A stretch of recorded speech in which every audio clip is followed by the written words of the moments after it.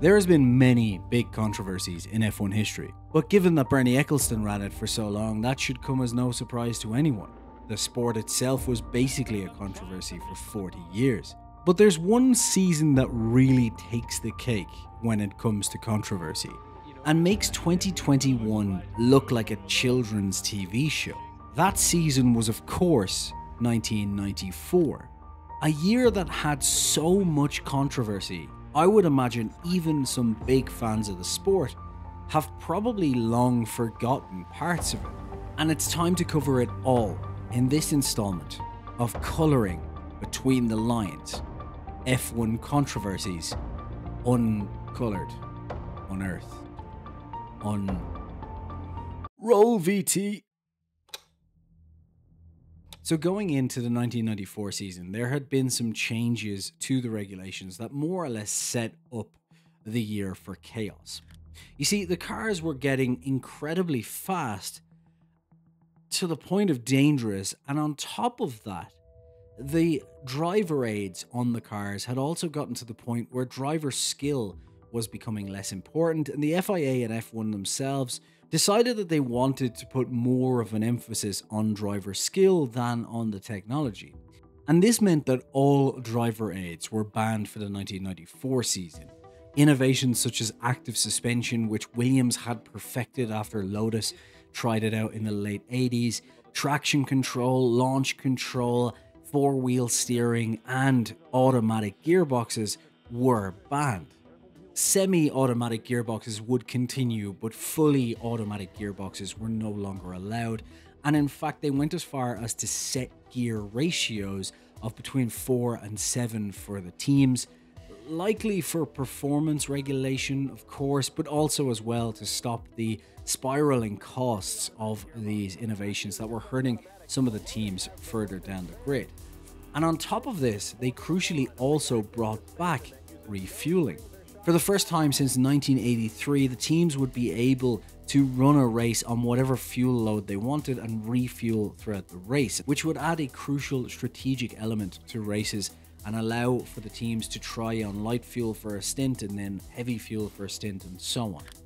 And this was really important for a couple of reasons, one of which was mainly to do with Ferrari, who had decided to continue running V12s, which were thirsty, while other teams had ran V8s and V10s. Most teams had settled on the V10 because it had the performance of a V12 with the thirstiness closer to a V8.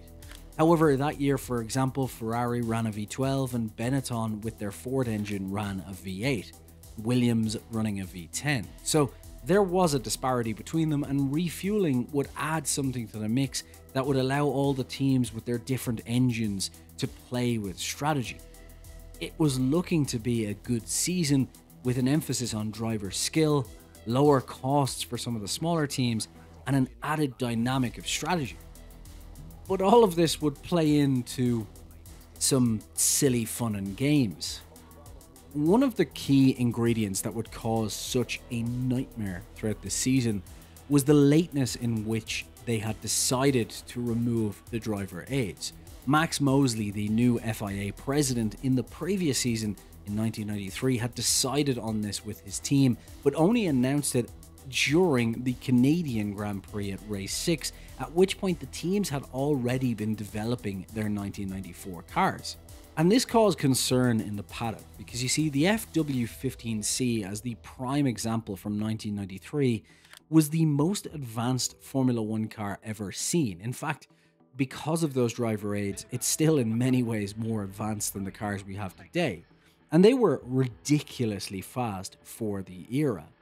And that was going to be a problem. Senna himself foreshadowed hard when he said that you were going to cause accidents by taking driver aids off of cars that had already been designed to have driver aids. This meant you had the mixture of ridiculously fast cars with no aids to make sure that they didn't spin out in a corner.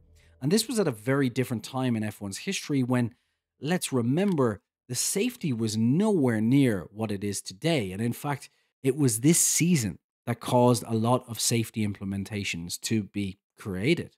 That late announcement from Mosley meant that most of the teams decided to continue developing their 1994 cars with the plans they had started with, but just disable those driver aids as opposed to completely remove them, which would have been costly and time consuming in terms of code. Remember, this is 1994. To internet was still brand new. In the run up to the opening Grand Prix at Brazil, in reality, the focus was not on Benetton or Schumacher, who would later become the focus, or Senna, who would obviously be a big part of this year's story, but instead on Ferrari. You see, Ferrari had got a brand new suspension that a lot of teams looked at with a bit of criticism, and Ferrari were worried about losing their suspension. They thought that if they came into race one with a blazingly fast car, it would start to turn into a discussion about the legality around this innovative suspension that they had come up with. But like many times in Formula One history, when the on-track performance isn't a cause for concern, people lose interest quickly. And with Benetton and Schumacher's performance at race one, it was quickly forgotten. The Brazilian Grand Prix immediately made other teams, especially Senna and Williams, start to question things around Benetton. Of course, there was Verstappen's crash, which is one of the most memorable moments of that Grand Prix, but more importantly for this story, when Senna came in to pit, he was 7 seconds ahead of Schumacher, and Schumacher entered the pits behind him and managed to come out ahead. How he was able to pit from such a distance behind Senna and come out of the pits ahead started Senna and Williams wondering about how they were able to fuel the car so quickly. Perhaps it was the V8 compared to V10, but that shouldn't have made that big of a difference in the amount of fuel you would need to get to the end. Senna began to then hunt down Schumacher, who had built up a 10-second lead, and got that down to 5 seconds before spinning out and ending his race. Schumacher and Benetton ended on the podium, and suspicions began to be raised. At the next race at Japan, Senna stood at the sidelines watching Schumacher in practice to see if he could gain anything from this performance. And he began to suspect, given the performance of Schumacher's car, that Benetton were still illegally running traction control. He deduced this because of the fact that Schumacher was able to take the corners in a certain way, and also how Schumacher's car sounded coming around the corners. And there were two schools of thought on this that would lead throughout the season. The first was that perhaps it was just purely down to driving style. You see, semi-automatic gearboxes had come in and the clutch had been removed, and for most drivers, left foot braking was becoming the norm, which is the norm today. However, at the time, for a lot of the drivers who were more experienced, such as Brundle, Hill, Senna, and so on, they had to get used to this because before this, because they had to use the clutch, they would right foot brake like most of us would when driving manual cars. However, remember, Schumacher was brand new to this. So for him, adapting to this left foot braking was much easier than more experienced drivers on the grid. And we've seen throughout Schumacher's career that he would apply a little bit of brakes even when on the throttle to control the car better and give himself a better exit. This driving style would tell us why there was these strange noises as he was cornering. It was him using the brakes and throttle at the same time to move around the corner, as well as the fact that there was a rudimentary blown diffuser on the car that would work while on the throttle and give it a little bit more downforce, which would also add to the reason why this style would suit Schumacher and give the impression of traction control. This was wildly different from what Senna would do, which is blast on the throttle on and off to make sure that the turbo continued to work throughout a corner. Nonetheless, though, Williams and Senna were vocal about thinking there was traction control. And because Schumacher and Benetton were winning, the other teams would be quick to speak out.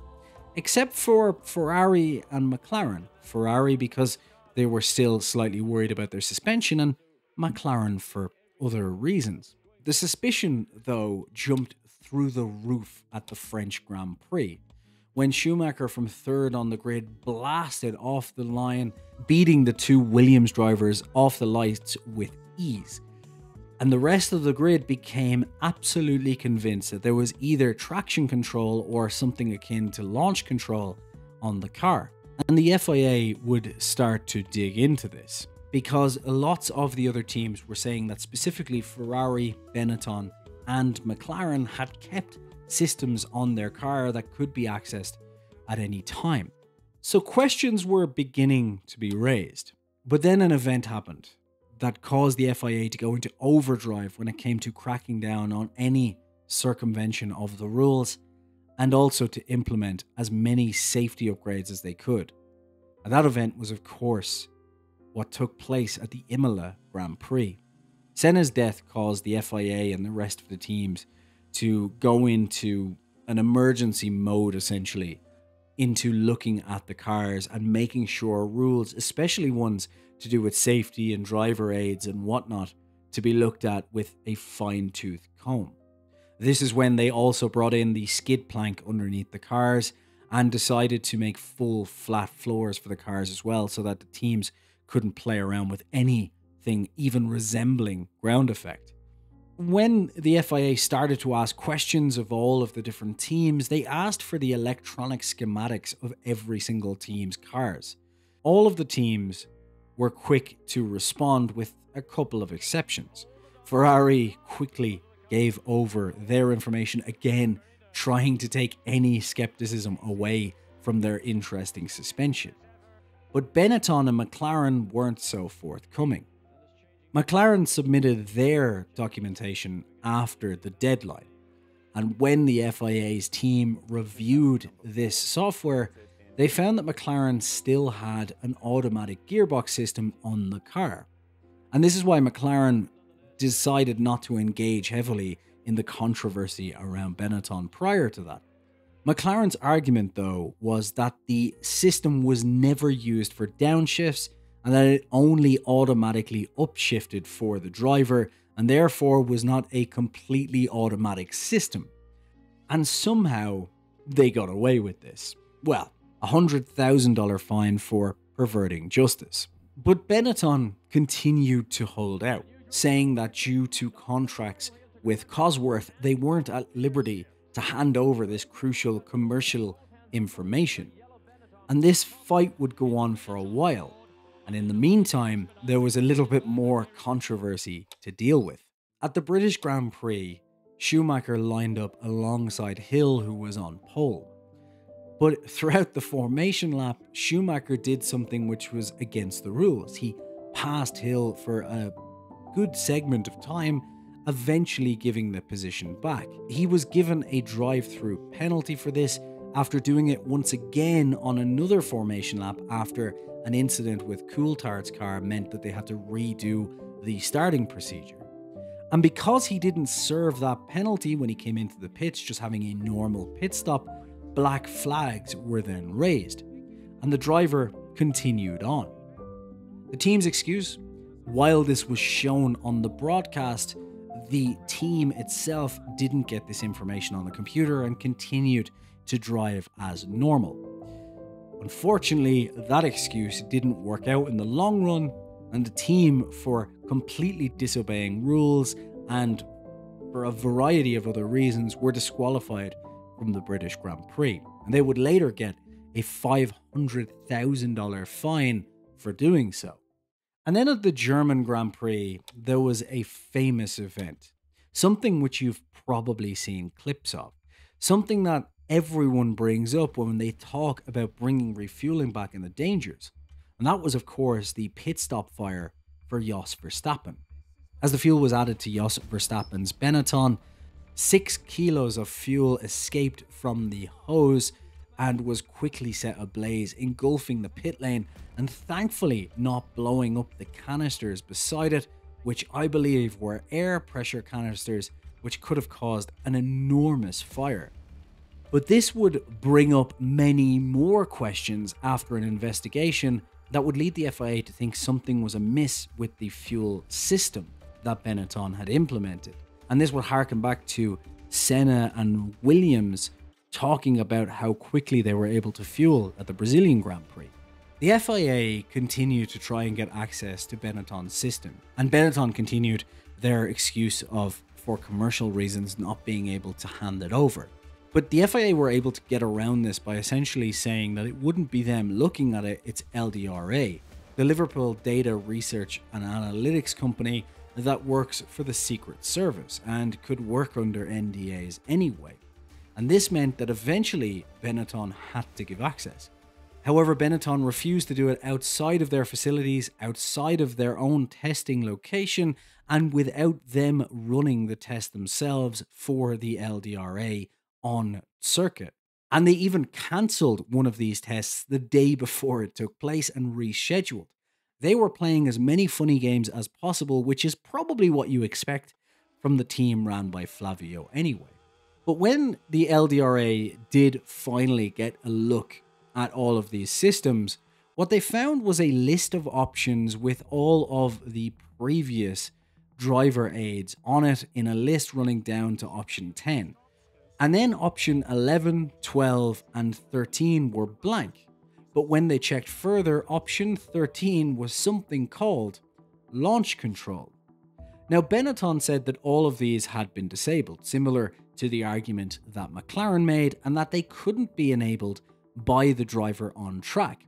But what the LDRA found was that, in fact, not only could these be enabled by the driver on track, but it would take a few minutes and a process. They could be enabled within a few seconds by simply hooking up a laptop in the pit garage.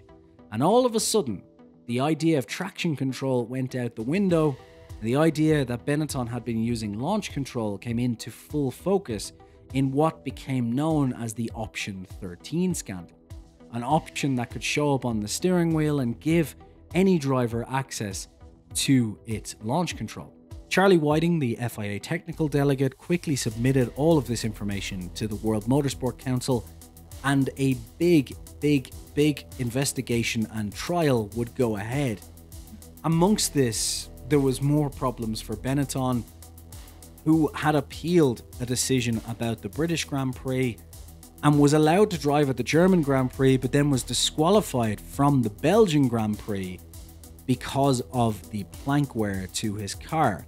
The planks that had come in after the Imola crash of Senna, which are still around today. And Schumacher was unable to drive at the next two Grand Prix. That meant he had been disqualified from Britain, from Belgium, and from two other Grand Prix. And this made the title fight a lot closer than it would have been, with Hill now chasing him down in the Williams, especially given he now had 3 races to essentially catch up as much as possible. And the World Motorsport Council, before the end of the season, made their decisions on a variety of things throughout the season.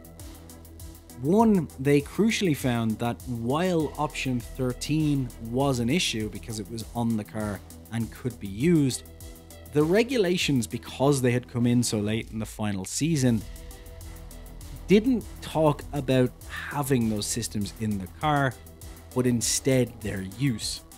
And while the systems were on the car, just like with McLaren, they couldn't prove that the system had been used.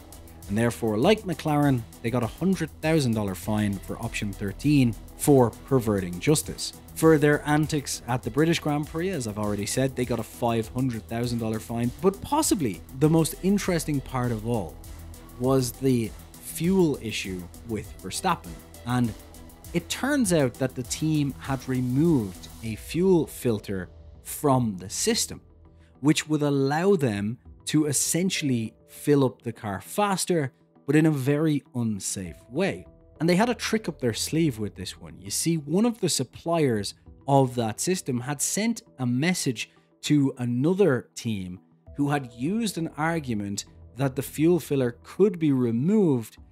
And even though that message never came to Benetton, they found that message afterwards and were able to use this as an excuse for this system. But because of this, Benetton got a very strange response from the FIA. They decided that Benetton, and I quote, had not tried to cheat, by removing the filter from the refueling rig, but said that the team removed it without authorization from Intertechnic to try and gain an advantage. Yeah, try and work that one out. But the dust had settled, they had gotten away with all of it, and they would end the season even more controversially than the season had gone beforehand. At the final race of the season in Adelaide, the Australian Grand Prix, Mansell qualified on pole, followed by Schumacher, Hill, Hakkinen, Barrichello, and Irvine. Schumacher and Hill were 1 point apart coming into the race, with Schumacher in the favouring position of being 1 point ahead. So Hill had some work to do. He needed to finish ahead of Schumacher to win. And during the pit stops throughout the race, Schumacher and Hill stayed very close to each other. But coming in to one of the corners, Schumacher lost the car going off the track, came back onto the track, slid across, and smashed into the Williams of Hill. This caused Schumacher's car to go up into the air and into the barrier and be completely out of the race. But fortunately for Schumacher and unfortunately for Hill, his car was also irreparably damaged as the suspension had been bent. And Hill also DNF'd from the race, meaning Schumacher won the 1994 championship by 1 point. And this is something that you would have assumed Williams would have contested. It was almost obvious to everyone that Schumacher had tried this on purpose. He tried it again in 1997. But Williams had bigger issues on its plate. A lot of its engineers, including team leader Adrian Newey, were up for a manslaughter charge in Italy where the Senna death had taken place. They were still trying to get to the absolute bottom of what happened to that car and explain the issues. They were under heavy scrutiny from everyone outside, and Newey and his technical team were doing everything they could to figure out the problems and ensure this never happened again, but this had a huge amount of pressure on the team. The team's technical staff and management were under immense pressure to explain the mechanical failure that led to the crash, and Adrian Newey, who designed Senna's car, expressed that there was no definitive answer as to what caused it, highlighting the complexity around the situation. It was a time of intense grief and scrutiny for Williams. And the entire F1 community as well was feeling this loss. And it initiated a strong push for safety in the sport going forward. All of this meant, especially from Williams' point of view, that contesting Schumacher's title became less and less significant. And unfortunately for Hill, that meant he would have to wait another couple of years before getting a chance at a title. But all of it together made it significantly the most controversial season, at least in my opinion, in F1 history. And the only thing that is more controversial than that season is the